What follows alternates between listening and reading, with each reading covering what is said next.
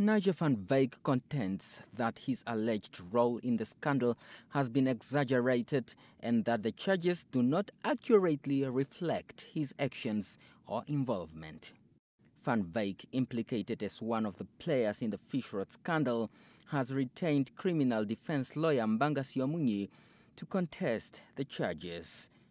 Van Wyk's trouble with the law started when he reportedly denied police officers access into Shangala's farm when officers wanted to arrest Shangala and James Hatuikulipi.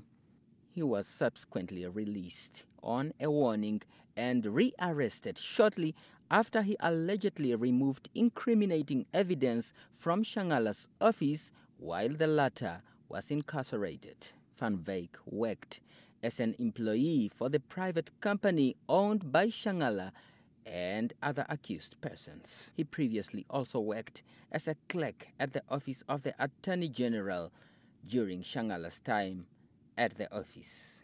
Siomunyi, however, argues that Van Wyk's involvement in the affairs has been misrepresented and that the charges against him are not substantiated with any sufficient evidence.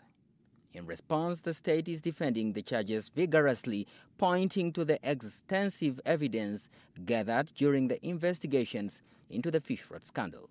The Prosecutor General stressed the seriousness of the offenses and their detrimental impact on Namibia's economy and public trust.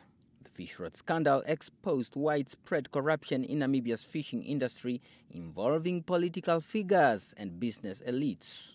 Van Wyk is the only one of the accused person who is free on bail, notwithstanding co-accused former Investec employee Ricardo Gustavo, who was granted bail of $800,000 in December 2021 just to be reversed later by the Supreme Court on state appeal. A year later. Daniel Nadunyan, NBC News.